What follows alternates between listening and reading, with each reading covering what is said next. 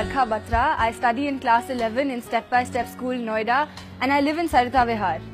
I've been working with the Nine is Mine campaign for over 4 years now, and the reason I love Nine is Mine so much is because it appreciates the fact that we as children aren't future citizens of the world. We're citizens today and our voices need to be heard right now.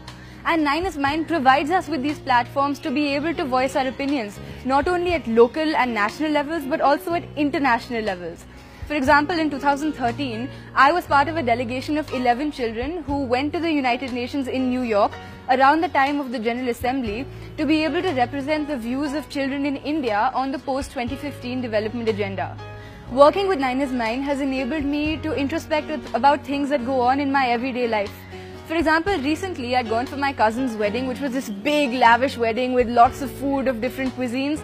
And I realized that once the ceremony was over, there were piles of food lying on the side because people just didn't bother to finish what they had piled onto their plates. And looking at that wasted food, I thought of how on the way to that very wedding, every time we stopped at a traffic light, there was a child who came up and knocked at our car window begging for food because she didn't have any to eat. I appreciate the fact that the UN has included Goal 12 in the Sustainable Development Agenda, which is to ensure sustainable production and consumption patterns. Our world is going to have 9 billion people by 2050.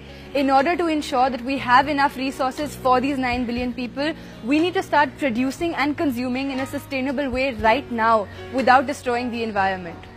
Our world produces enough food to be able to feed every man, every woman and every child, yet there are 870 million people who go without food. Even if we saved 1/4 of the amount of food that we waste, these 870 million people will have enough food to eat.